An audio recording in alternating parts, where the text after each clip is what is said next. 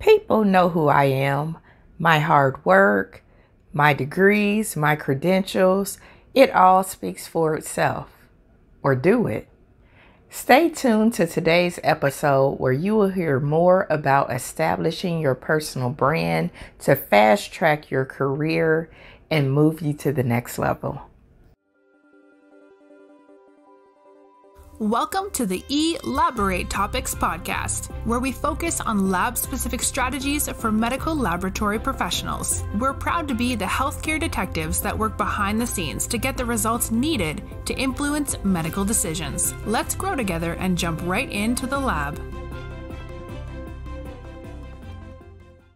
Hi, friends. This is Tywauna Wilson, your leadership mentor and host for this episode of Elaborate Topics. If this is your first time tuning in, thank you so much for tuning in and listening to the show. Elaborate Topics is a weekly podcast that gives you practical tips, professional strategies, and leadership that you can use both inside and outside of the laboratory. Myself, along with my co-hosts, Lona Small and Stephanie Whitehead, bring you these strategies week after week with our amazing guests. So do us a favor, share this podcast out, subscribe to it at Direct Impact Broadcasting or on your favorite podcast platform. So let's jump into a topic that I feel is very relevant today, and I think it will help you fast track your career. It's easy to underestimate the importance of personal branding, and you may actually avoid participating in it altogether. The truth is, branding occurs whether you participate in it or not. So whether you do something or not, you are still establishing a brand. The important thing is that you take control over and establish the brand that you desire. In today's world, it's important to take control of that brand, especially if you want to be taken seriously and you want others to take you seriously as well. So today I'm going to give you some tips for understanding the importance of personal branding and how to define your own personal brand for greater career success. So let's get started. Personal branding is identifying your assets, your characteristics, your strengths, and your skills as an individual. It is a mix of how you present yourself and how others actually see you. As we know, perception is reality. And so how you present yourself and how others see you makes up your personal brand. I recently had a meeting with my executive coach, and one of the questions that I asked my executive coach is, what's one thing that I should know or be aware of? And my coach is a hospital executive that runs a 900-bed hospital. And one of the things that he mentioned is about the premise of having a personal brand. He said it's not about just your credentials anymore. It's not about your degrees or certifications or your job title. It really is about your brand, and organizations are becoming more and more concerned about the brand of the people that they hire. They really want to make sure that it's a good fit. And when I think back over people that I have hired, I am too looking at their brand, and are they able to communicate that clearly? What is it that you bring to the table outside of your degree, outside of your certification? And as laboratorians and lab professionals, I know you're probably thinking like, well, what does that really have to do with me getting my next laboratory job? And honestly, it has everything to do with you getting your next laboratory job, because organizations are not going to just be asking about your degree, about your resume, about your CV. They want to know if you're going to be a good fit.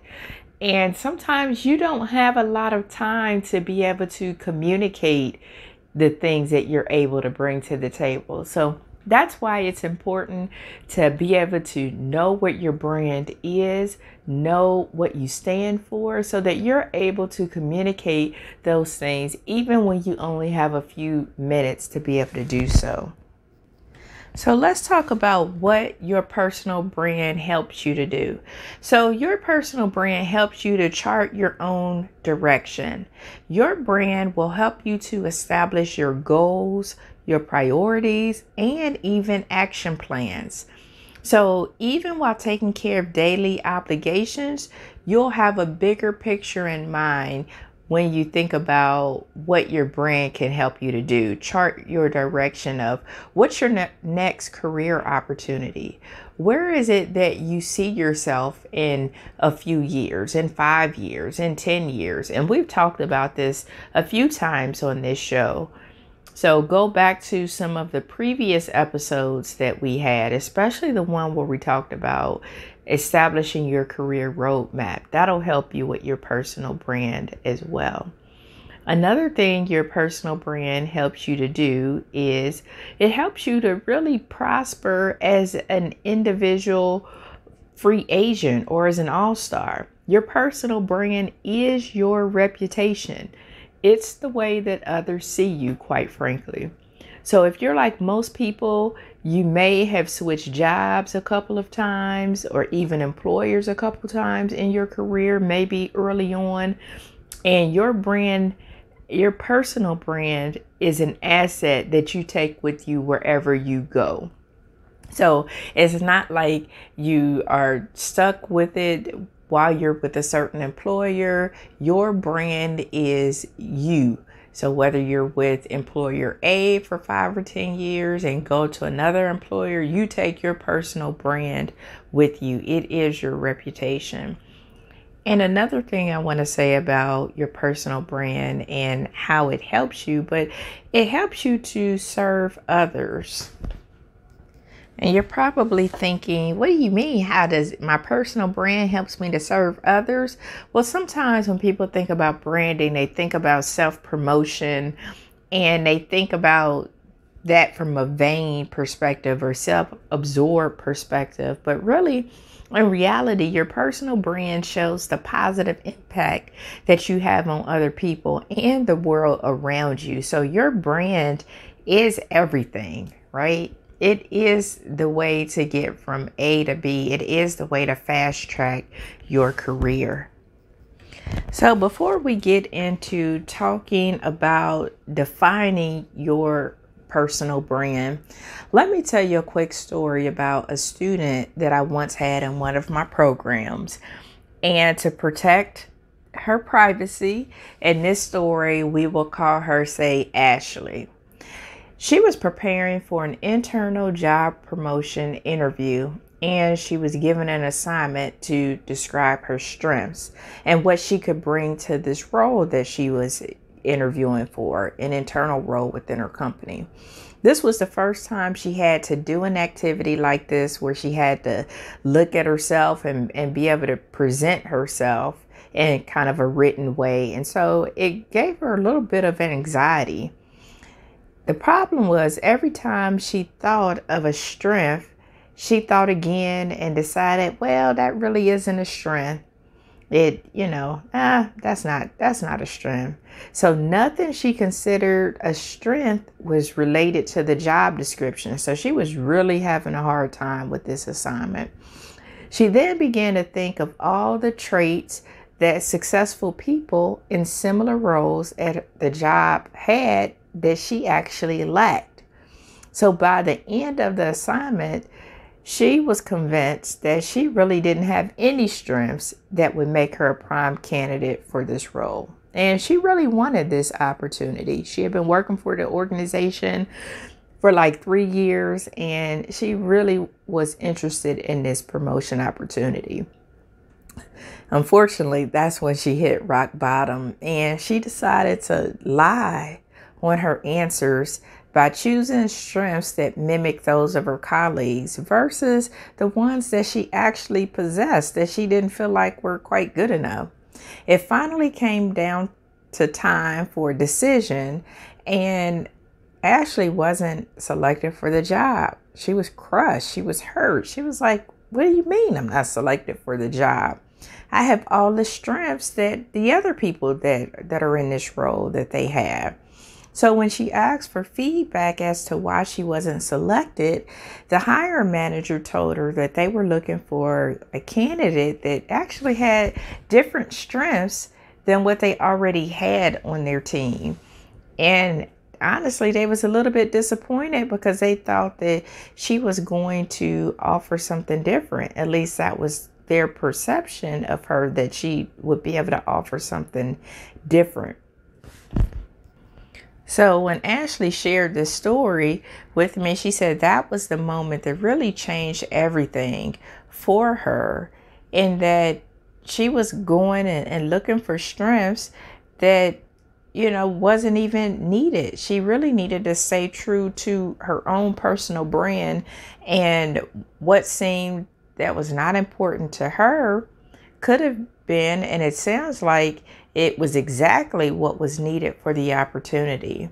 So the moral of the story is, one, don't lie about your strengths. Either they're your strengths or they're not. But two, your personal brand really is what makes you unique, and that is your superpower. And so I told you that story because I think it's important for you to know that your strengths, your skills, your abilities, your characteristics, all of those things make up your personal brand. And those things are important. That's why people want you a part of their team. That's why organizations choose you among all the other candidates that have a bachelor's degree, a certification, the same number of years of experience. That's why they choose you instead of choosing the other people that have similar credentials or qualities. So here's where the practical part of this podcast come into play, is giving you some tips on actually defining your own personal brand. And these tips will help you create an outstanding personal brand for yourself. I was recently reading this book by Jeff Henderson, and he asks two very good questions in that book, and it's called Know What You're For. And I feel like it's relevant in regards to personal branding.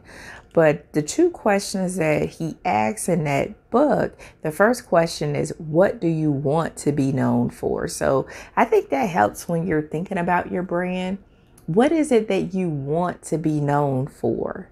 And is that congruent with what you're putting out there? Because sometimes what you want to be known for, and his second question is, what are you known for, doesn't always match. So I think keeping those two questions in the back of your head too is going to be helpful as I start talking about some of these tips that you can use. So the first one is take an inventory. So take a good look at yourself, write out your strengths and your weaknesses. Also, identify those things that are your passions. Think about what you're good at and what you like to do. That's a great place to start for your personal brand, is taking an inventory of yourself. And it's important to do that before you need to try and sell yourself for a career opportunity, promotion, new job, or scholarship, or something like that. So when you think about your strengths, are you great with communicating with a diverse group of people? Meaning that, especially in today's workplace where there are multiple generations working side by side on the bench with each other in the laboratory, are you good at being able to communicate with the baby boomers, as well as being able to communicate with the Gen Xers or Gen Zers? So that's a skill, being able to not just communicate, but connecting with people at all levels is a skill and a strength. And is that something that you have? That's something that you need to take into your inventory and write that down. When you think about some of your passions, are you a person that likes to get everybody together, organize events? As lab professionals, we love to eat, right? And so are you the person that likes to, at least when times were different and we could have potlucks or, have events? Again, this is when times were a little bit different, and this was before we had a pandemic. But are you that person that likes to get people together and over an event? That's a strength right there, because everybody doesn't have that know-how. Everybody doesn't have that where they're able to bring a group of people together. So thinking about your inventory. The second thing is you want to think about ways you can distinguish yourself from your colleagues. So there are plenty of talented and dependable people in every field. And we talk about that all the time when you are looking to get on a committee or get a promotion or get a new job or get a scholarship. What is the thing that separates you from your colleagues? Being able to point out those things that really makes you unique. So think about that too when you're thinking about your inventory. Think about those things that distinguish you from your colleagues, of making you stand out as the candidate of choice. And maybe it's some of the experiences that you had. I'm always interested and intrigued by some of my friends who've been able to live all over the world. Maybe they came from a military family and they've been able to live abroad and live in different cities, large cities, small cities. And I just think it's interesting to be able to adapt and be around different cultures. And so that's something that's unique, because everybody hasn't had the opportunity to be able to travel the world and be immersed in different cultures. So some of the things that you may not feel is a distinguishing point might really be your competitive advantage. Are you somebody that's able to speak fluently in multiple languages? That's definitely a competitive advantage, especially if you are in a city that has a huge population of bilingual people that are able to and routinely speak multiple languages. When you think about your personal brand, are you able to talk about your benefits, or do you just talk about, I have a degree, I went to this school, those kind of things? So you have to be able to let your employer or your target audience, if you're doing any kind of speaking, know what you can do for them. So explain what they would get when they bring you as a member of their team. I always end interviews when I ask candidates, if we hire you, what or who are we getting? So if all things are equal, if the other candidates have the same education that you have, years of experience that you have, and on paper everything looks pretty similar, why you over them? And you would be surprised that a lot of people stumble. A lot of people stumble on that, and if they do be able to give answers, is pretty much, I'm a hard worker and I'm dependable. So this is a time to really tune in to your personal brand, because when you're asked questions like that, why you? What's your competitive advantage? What makes you different? Then you're able to give some of those benefits. What are the benefits of hiring you for that organization, for that team, for that employer? So if they hire you, what are you able to bring? Maybe it's you have been able to work in high volume laboratory, and you're able to bring that efficiency because you have worked in a place that had multiple instruments that you were able to be familiar with. Maybe the place had automation and you're going to a place that maybe it doesn't have automation. So some of your strengths that you learn from working in the higher volume place, maybe it would be an advantage to the new location. Maybe you are able to think of some of those efficiencies that they are able to offer or benefit from. Understanding the organization's pain points will help you with your benefits that you will offer. Organizations want to know that you're able to feel the need of what they are missing, of their pain. So what can you do to help minimize the pain that they are feeling?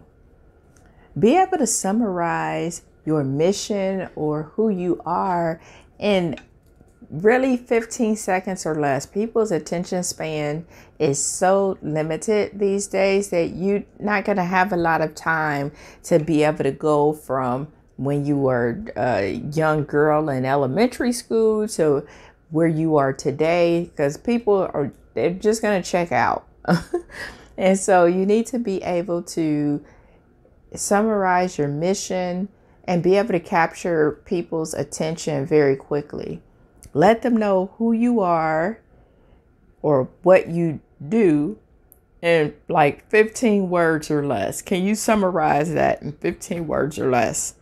And that's part of your brand. And you can tell if you're on the right track with that when people ask you for more details.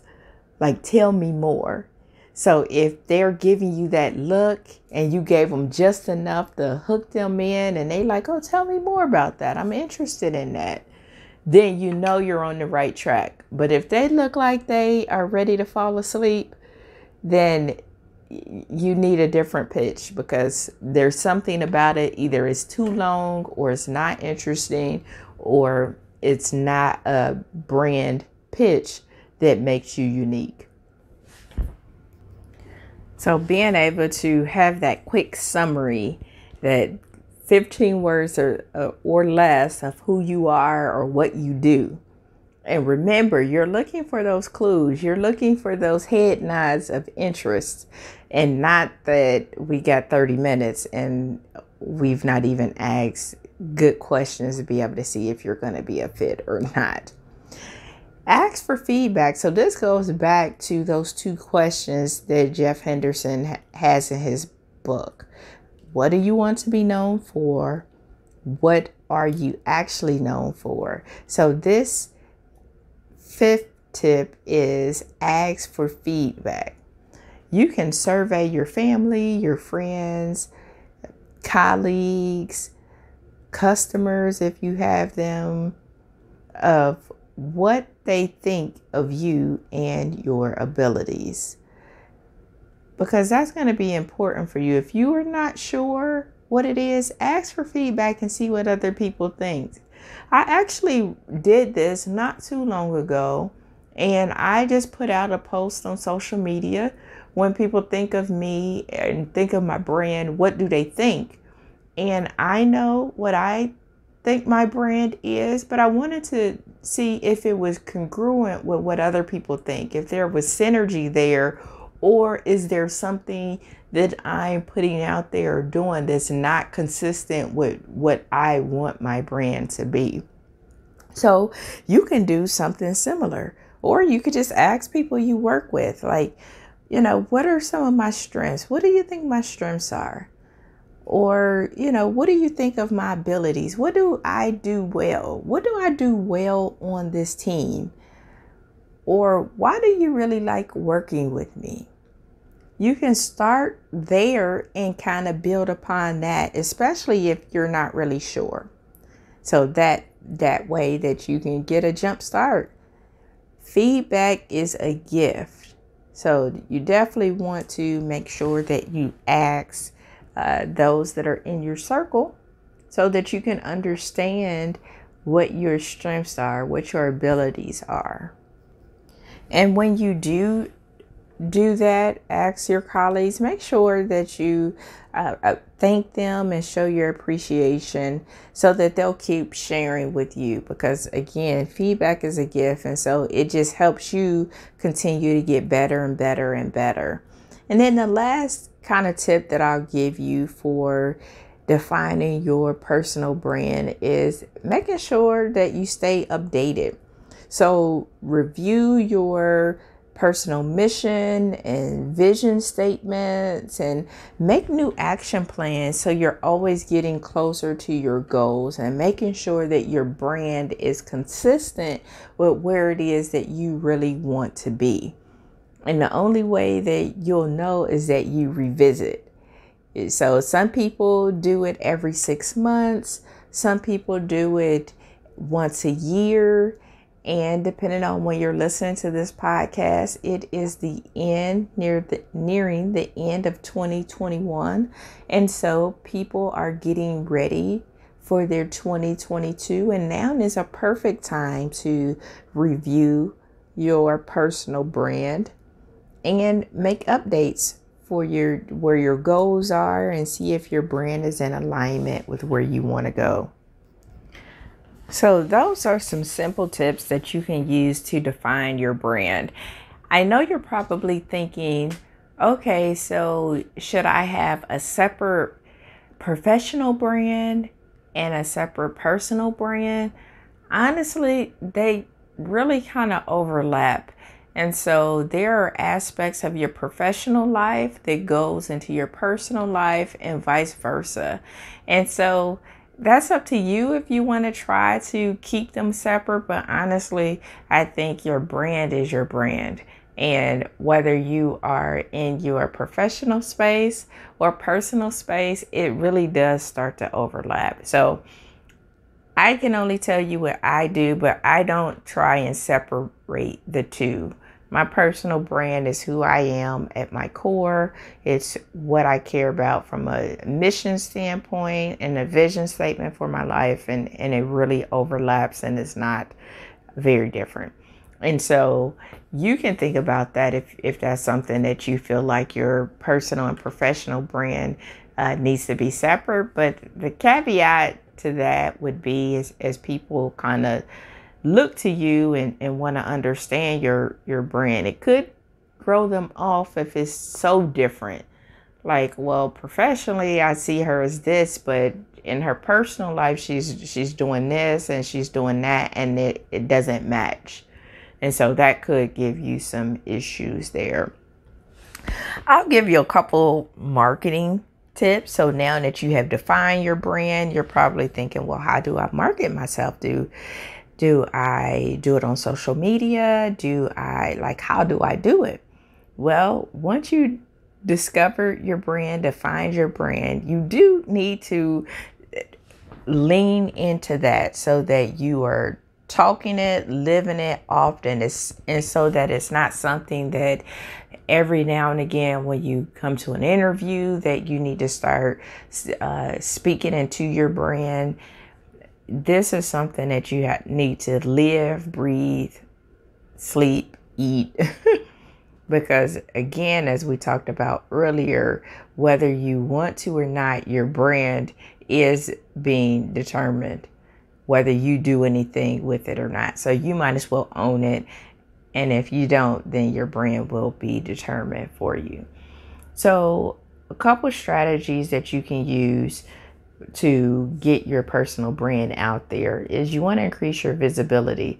And so one of the things you can do to increase your visibility is you can start posting on your social media, posting with messages that are relevant to your brand. I'm all about leadership and building the next generation of leaders and career advancement. So most times I'm posting something in that space. And it doesn't matter if you're on my LinkedIn, on my professional account, or if you're on my personal Facebook page, it's really all similar.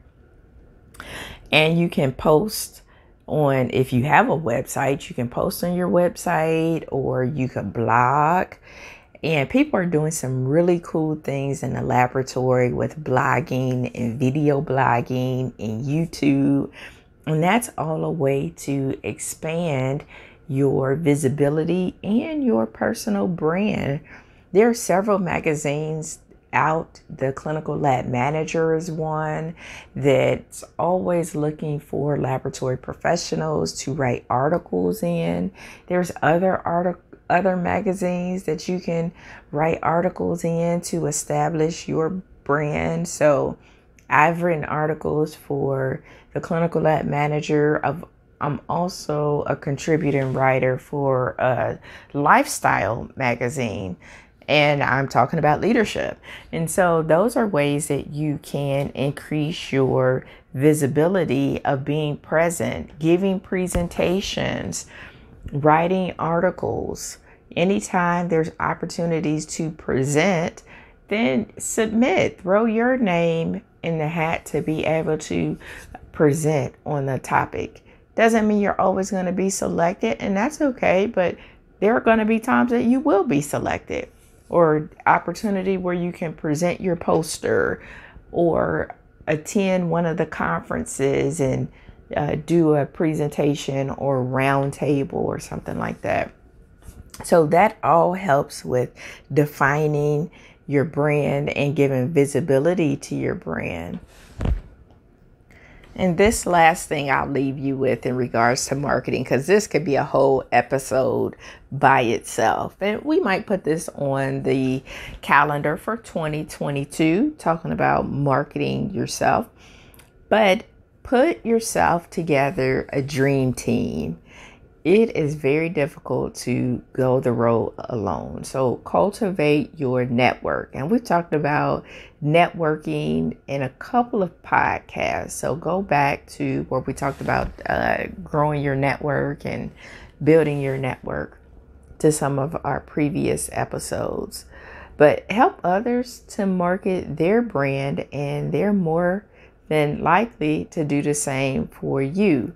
So teaming up with people with complementary traits, characteristics would be great.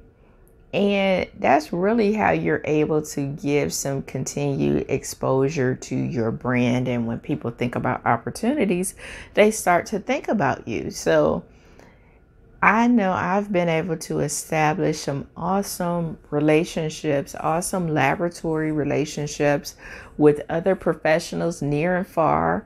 Is doing a lot of amazing things, and just being able to cultivate my network with them and them vice versa. We've been able to grow each other's brand. We've been able to leverage each other's talents and skills. So put together your dream team and cultivate your network, because you never know. That might be exactly what you need to fast track your career and help move your personal brand to a higher visibility, especially if your goal is to present at the next conference, at the next annual meeting, or at the next big event for our laboratory profession. Or maybe it's to move up to a manager role or a director role. Establishing your personal brand and having your dream team will come in handy for you. So to wrap up today's episode, your personal brand is very important. That is the way people take you seriously. And that is the way, if you want to be taken seriously, is to establish your personal brand. Identify your assets, your characteristics, your strengths, your skills. These are all things that make up your personal brand.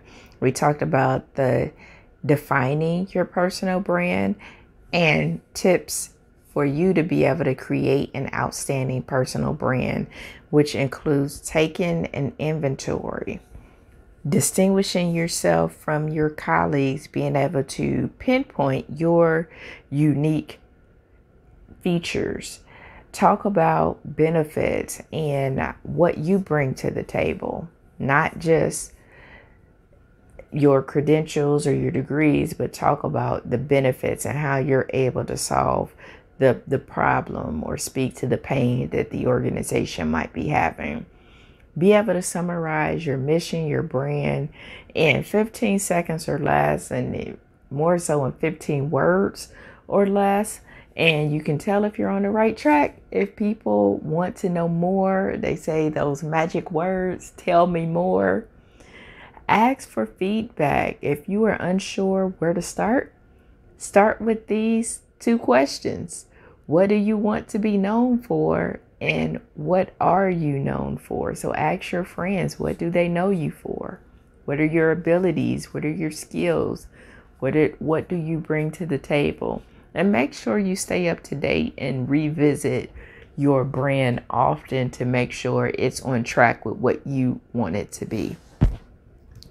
So thank you so much for tuning in to this episode of Elaborate Topics. Make sure you share this podcast out with another laboratory professional or a friend of the laboratory who could benefit from hearing this information. We talk about all things leadership. We talk about those technical strategies, because in order to be a good laboratorian, you have to be a well-rounded laboratorian, especially in today's society.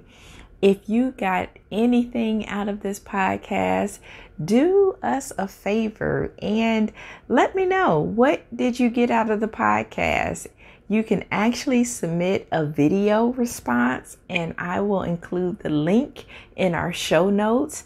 And you never know, we just might feature you on our Direct Impact social media.